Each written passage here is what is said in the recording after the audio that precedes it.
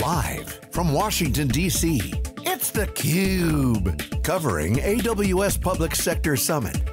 Brought to you by Amazon Web Services. Welcome back everyone to theCUBE's live coverage of the AWS Public Sector Summit here in our nation's capital. I'm your host, Rebecca Knight, along with my co-host, John Furrier. We have Alison Robinson joining us. She is the AVP IT Operations at Cal Poly University. Thanks so much for coming on theCUBE. Thank you for having me. So, talk about your big announcement yesterday in terms of Ground Station. This is one of John's favorite topics, so tell us more about what you announced. So yesterday there was an announcement that Cal Poly, through our Digital Transformation Hub, and that hub exists to do innovative things with the greater good through the public sector and helping with challenges that they're trying to learn more about and solve problems. And so through that group, we announced the initiative to do Cube Satellite in connection with Ground Station at AWS to be able to help people that use these satellites be able to test their satellites and collect data and share it ultimately out with others. Because there's a problem, they're not expensive satellites, but that means you don't have a lot of money to work with, and so to be able to test and make sure your communications are good and the infrastructure is there is kind of missing in the whole environment, and now that's going to be solved. And you're able to get many more shots and also pay as you go, not necessarily have to, as you said, put up your own satellite yourself. You can put the satellite up, the problem was the infrastructure to communicate back with it. So the ground station, those antennae are proximally located to AWS regions, so you can now bring the data, process it, store it, analyze it, and then ultimately share it. That, again, being for the public good, we want to make sure that the data we're collecting is in the AWS registry, dataset registry, so that people can access that information. That's important. Alison, talk about the relationship with AWS. How did it get started? I mean, you're involved in these cool projects like Ground Station, which I'm a big fan of, because I think the impact to IoT, just forest fires in California could be a real saver right there. Just using data, backhauling data for whatever is going to be a great thing. But you've got a relationship with AWS that goes beyond not just Ground Station, there's other things going on. Take a minute to explain the relationship with AWS. So, the Vice President of IT at Cal Poly, Bill Britton, began his position with Cal Poly about 2 years ago and took a look at the data center and had to ask the question, do we invest here on-prem or do we have to look for something else? And that began the conversation of, we need to do something about our data center, and it looks like Amazon has the tools we need to modernize our technical environment, both in how we work, how people work, our processes, and our technical infrastructure. And so that began the work of, we announced 2 years ago, I didn't work for Cal Poly yet, they announced there, the president and Bill announced that we were all in, data center was going to AWS. I happened to be presenting on a different topic, and we connected there, and a year later we made a connection, and I've been at Cal Poly now for a year to help them get to the AWS data center. A lot of smart people at Cal Poly. I know, looked at the university, great computer science, great everything. Right. You guys got a lot of smart people, so what was it like to actually, as this starts to evolve, the progression of the modernization? Take us through where you guys are on progress, what are some of the cool things going on? What's the result of this shift? What are some of the notable highlights? It's really exciting because we really did take an approach of we've got to look at it not just as AWS and a new tool, which you have to work so differently in DevOps and Agilely. We said, okay, then we've got to figure out our processes to be able to work that way. We have to change as an organization. So we were more structured around those technical silos, and we became a service management group. We're like, who do we serve and what are they trying to accomplish? And that's the focus of everything we do. So from idea to service, we have a process to handle that. And AWS, we're all in on their tools too, so they completely facilitate that. You got a lot of stakeholders, so you have impact at the student body level, faculty, institution overall. Right. What are some of the game changes that you see? Obviously the Ground Station, you got great R&D coming in with Amazon. What's the impacts? The Digital Transformation Hub is part of the IT organization as well. And our community outreach and giving students actual hands-on experience to work with the public sector, whether it be law enforcement, or maybe a city trying to deal with a homeless situation, they actually are engaged with professionals and learning about problems and solutions. And in 10 weeks, so we work on quarters, and our quarters are 10 weeks, which align perfectly to exactly how long it takes an engagement with the digital hub to find what's possible in terms of solutions to problems.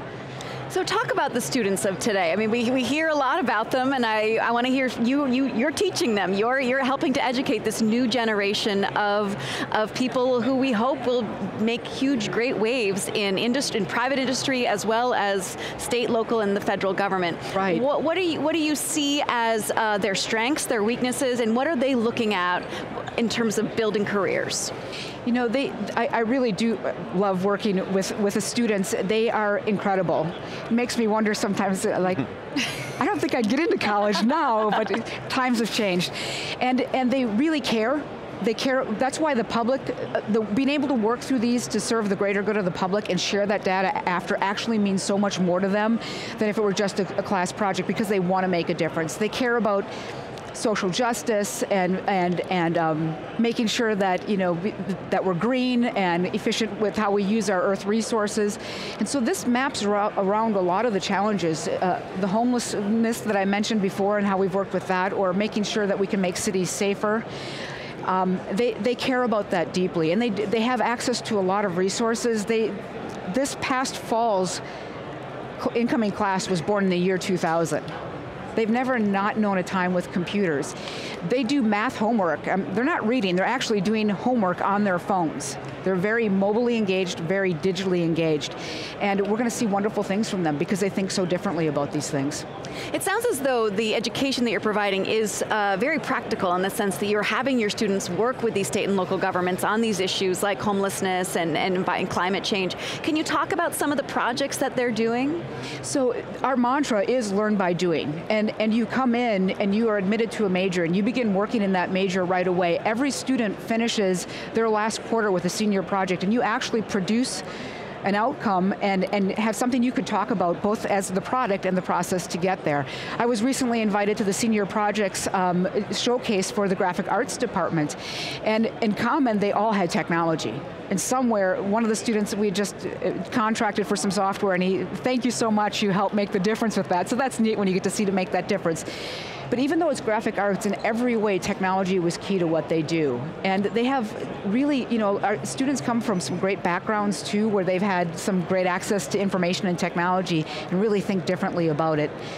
Engineering students are winning awards and doing really great things. So it's fun to see and be a part of. Great energy. What about the culture within your department itself? I mean, you're not only educating the next generation, but you're also doing research yourself. Mm-hmm. Can you talk about, particularly as a partner, as working so closely with AWS, which has such a famous culture of innovation and of taking risks and tolerating failure, because the more failures you'll have, you'll ultimately get there someday. So can you talk a little bit about the culture within Cal Poly? It's hard because IT people are usually very analytical, and there's a right and a wrong, so that sense of it's okay to get it wrong isn't popular generally. So, you know, that starts with me. I had to get up and say, you know, we may not get it right, but rarely do we get it wrong. You know, we might get parts of it wrong, we adjust.